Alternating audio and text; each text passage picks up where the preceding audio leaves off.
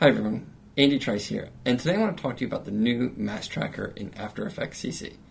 This is a new feature that came in the latest Creative Cloud release and enables you to do some amazing things. You can take your content, put a mask on it, and actually have that mask track the motion and follow the content inside your base video without really having to do anything special. You're not having to go through and track motion yourself. You basically just draw the mask over where you want it. You hit the Analyze button, it steps through the frames, and you now have a mask that tracks the content in that video. So let's go ahead and dive in and take a look, and I'll show you just how easy it is. So what you're seeing here is a video that I've pulled into After Effects, and I've already applied Warp Stabilizer because this is some footage that I captured with a remote control helicopter. And what we're going to do is create a mask around the fire truck, and we're going to use that to turn the background completely black and white, but we're going to enhance the saturation on the fire truck so that there's more reds. The first thing that we need to do is duplicate the source layer. So we're just going to select the source video, go to Edit and Copy, and then we're going to go Edit and Paste. And this is just going to create an exact copy of the video that we have here. Now select the top layer, so the top video, and then we're going to go to the Mask tool. In this case, just doing a simple rectangle mask. And I'm going to draw a rectangle right over the fire truck. Now I'm going to go and have the free transform control so I can rotate the mask. What I'm going to do is actually make the mask just slightly smaller than the fire truck so that I can actually, in the mask effect settings, I can put a feather around it so that there's a nice little blend, and it'll end up being just slightly larger than the fire truck when all is said and done. So I've got it pretty close. Now let me just go ahead and zoom in so that I can really focus right in on the fire truck and make sure that it looks pretty accurate. I'm going to make some minor changes, change the size just a little bit more. Also, I want to change the rotation just a hair. And again, as I mentioned, I want the mask to be just slightly smaller than the fire truck because I'm going to feather that mask when I apply the effects.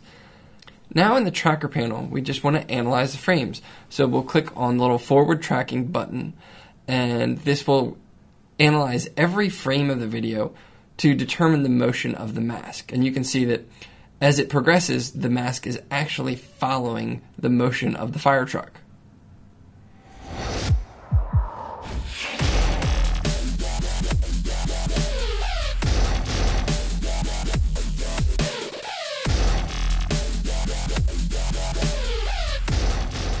Now it looks like the tracking is complete, so let's go ahead and turn off the bottom layer, and you can see that we've now got a fire truck, and the mask follows that fire truck, so we're not seeing any of the background area. Let's go ahead and feather this mask just a bit and expand the mask just a bit, and then once we turn that back on, you can't really see it right here, but we actually have a separate mask just isolating the fire truck from the background. Now let's go ahead and apply some effects to it. So let's go to the effects window, and now let's select hue and saturation, and we're going to drop that right on the background. And what I want to do is reduce the saturation so the background essentially goes into black and white. Then we'll adjust the lightness just to make it a hair darker.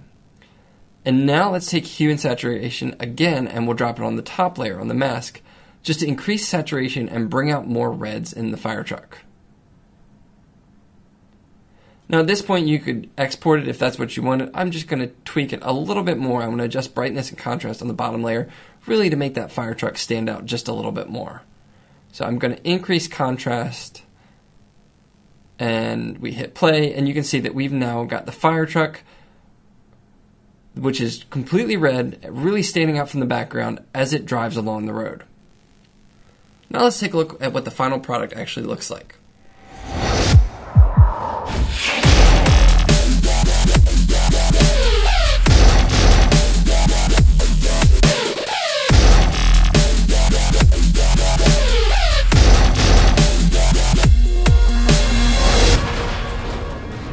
If you'd like to learn more about all of Adobe's tools, be sure to check out my blog at tricedesigns.com, and definitely don't miss out on Creative Cloud. Go to creative.adobe.com to learn more and become a member today.